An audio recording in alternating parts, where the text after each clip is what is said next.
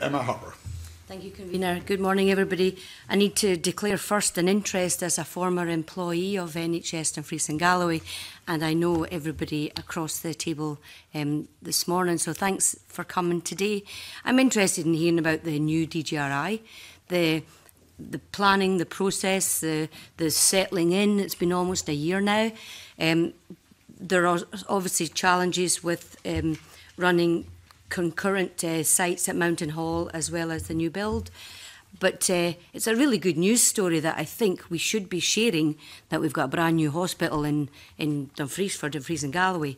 But obviously there were challenges, financial challenges and pressures associated with the move to the new hospital. So I'd like to hear a wee bit about that. Just to start, the new hospital obviously was 8 to 10 years in the planning, the development and the delivery, and the planning partnership with Highwood Health was a really successful model for us in Dumfries and Galloway, and the way in which we engaged particularly with our staffing groups as we came to the later stages of the hospital having been complete, being prepared and made ready for us to take occupancy. We had the HR team that did a hugely significant piece of work in familiarisation trips with meetings and discussions with small groups so people could understand where they were moving from and what they were moving to, because obviously you leave one hospital one day and over the weekend you then start the operation in a new one, and there was a hugely successful management of change process put in, so much so that our HR team actually won a national award from the healthcare professional body for HR Team of the Year for the work that they'd done on that particular work, because the most important thing we recognised was patient safety, and patient safety had to be guaranteed through the understanding of the staff who moved as to where they were going, what they were doing, because it was a wholly different sort of configuration in the new hospital from the old one. So when people used to walk out of theatre and turn left, it wasn't left anymore. So simple things were made more practical and sort of start ready by the background work. But I'll let Jeff speak and Julie on some of the detailed aspects of the new hospital.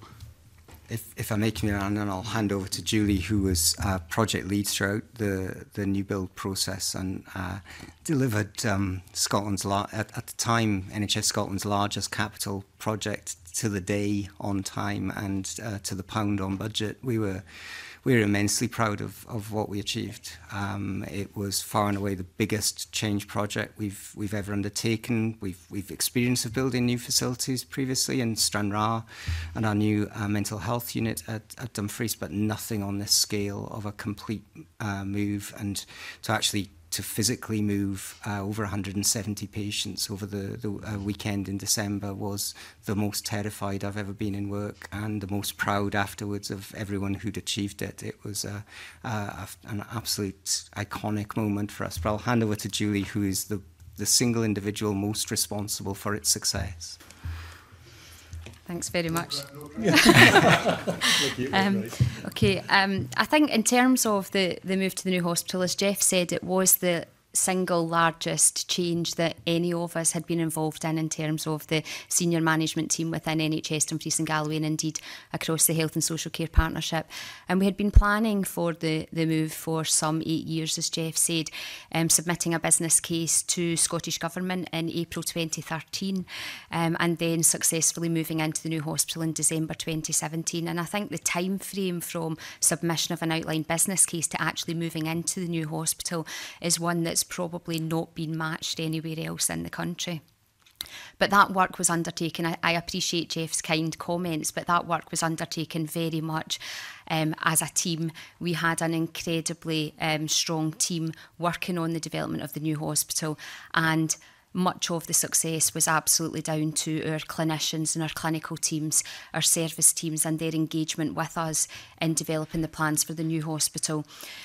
Within the new hospital itself, Emma's asking about some of the changes that have taken place. There have been a whole host of changes in relation to the way in which we deliver services within the acute hospital. So we've developed something called a combined critical care unit, which brings together what you've traditionally got in intensive care units, surgical high dependency and medical high dependency. And that involved real changes for staff in terms of the way in which they worked and how they worked together as a team. And that team really came together and did a lot of preparatory work before they moved to the new hospital. One of the single biggest changes we have in the new hospital is something called our new emergency care centre. And the emergency care centre houses our A&E department, our GP out of hours service and our combined assessment unit. And our combined assessment unit is the unit where our patients access emergency admissions, access that for rapid assessment and diagnosis of their condition, with the expectation that we'll turn around as many of those patients as possible back into the community. And we've found that in the first sort of 6 to 9 months of operation within the new hospital, our combined assessment unit has turned around 41% of our GP admissions straight back home within about a 12-hour period, with the remaining individuals going on into our downstream wards. But again, that level of change with a combined assessment unit and emergency care centre required a huge amount of planning and a huge amount of investment of time of our clinical teams and working about how and looking at how we were going to work differently to better meet the needs of our population. This was about us having an assessment unit, not an admissions unit. So it's about people coming to the hospital for a rapid assessment and diagnosis, and wherever possible, us then supporting them to go back home. We also, within the new hospital, we say we are the most digitally enabled hospital in Scotland. It was one of the key factors in developing our new hospital. So our new hospital has Wi-Fi throughout the new hospital. The Wi-Fi also supports the telephone system, and it supports our telemetry system, which supports our sickest patients within the hospital. We've also introduced electronic patient records, an electronic prescribing system, and an electronic ordering system for diagnostic tests. We have also introduced a range of technology, a roaming desktop in our wards, which means that our clinicians within the single patient bedrooms can access the patient information within the patient bedroom, within the roaming desktops. So we're very, very proud of the technology that we have within the new hospital. One of the key features of the new hospital, which I'm sure the committee will be aware of, is that we moved to a hospital that was 100% single rooms. And that, in the very early days of our planning, required myself and members of the team to have quite significant engagement with our communities around the fact we were moving to 100% single rooms, because there was some concern and some anxiety about the fact that patients were, some of our population were concerned about loneliness and isolation within the single rooms. But I'm delighted to say that when we had our patient experience week earlier on in the year and we got some feedback from our patients in terms of the use of the single rooms, we had feedback that they really loved the environment, that they felt that it made seeing their family easier. We have an open visiting policy within the new hospital, so family members, friends can attend the hospital at any time, day or night. They felt the hospital wards were calmer as a result of the single rooms, and they loved the fact that they had a TV in each of the patient bedrooms. But in terms of... we also did get some feedback, though, that it wasn't ideal for some of our older patients who maybe didn't have family members or friends close by. So we've done a number of things within each of the wards. We've got a socialisation space where when patients are ready, they can access that. And we've also used volunteers within the hospital. We're really delighted with the number of volunteers we have in Dumfries and Galloway. We've got over 200 volunteers, and we've got ward-based volunteers who support people who are maybe isolated and don't have visitors.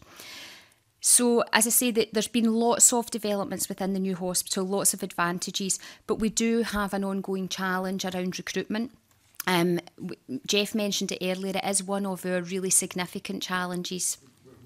We'll move on to address recruitment in a moment. I wonder if you can perhaps simply say something around the financial pressures and the consequences of operating old and new hospitals side by side. Yes, we'd always intended to leave some ambulatory services at our old sites. So we've left renal dialysis, some therapies and ophthalmology at that old site to make the Mountain Hall Treatment Centre. Those services do not need to be on an acute hospital site. So we wanted to create a more a setting more suitable for ambulatory care for people to walk up and be treated in that. That's moved well. We budgeted for the double running costs of that. What we hadn't, I think, sufficiently appreciated was the scale of additional staffing required in our new hospital. We'd budgeted for an increase of around 80 staff, and we recruited to almost all of those posts before moving.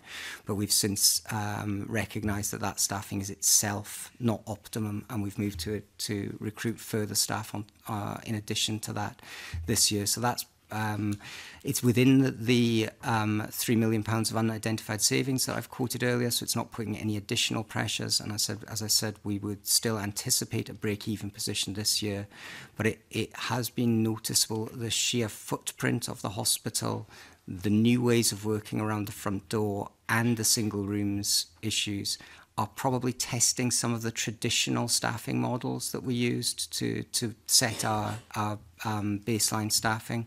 And I think that's an issue that our nurse director, Eddie Doherty, has raised nationally, that we do need to look at tools for single room nursing to make sure that the advice for future developments is bang up to date.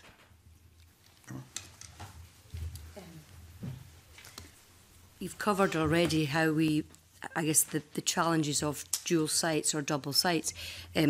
How do the staff then engage if you're needing dialysis in intensive care, for instance, but you're running regular dialysis at Mountain Hall?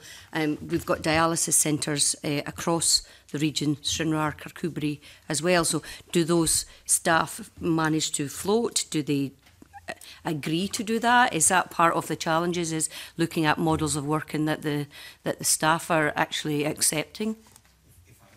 I'll defer to our nephrologist alongside me. Yes, so as a renal physician, I guess I should answer that one. There was a lot of planning, I guess, around the move towards having the split site working. I guess one way of looking at it is, you've mentioned we've got satellite units, Stranraer, Kirkcudbright, and in some ways the Mountain Hall Centre is a satellite as well, although it does act as a kind of main base. We recognised there would be staffing issues around this because we need to have rotas for nursing staff to be in the acute hospital to deal with your ICU patients and patients on the renal ward, and we need medical staff as well. So there were increases in both numbers, and particularly when we recruited ultimately an extra renal consultant to have the staff numbers to make that rota workable. Like a lot of aspects of moving into a new hospital, there's been some teething around just how that works, but I'm pleased to say I think the team are in a good place now. They've got to the point where it is a very different way of working than they used to.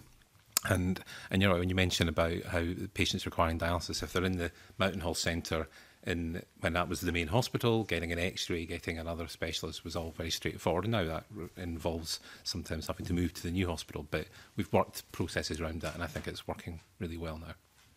Okay, thanks. Thank you very much.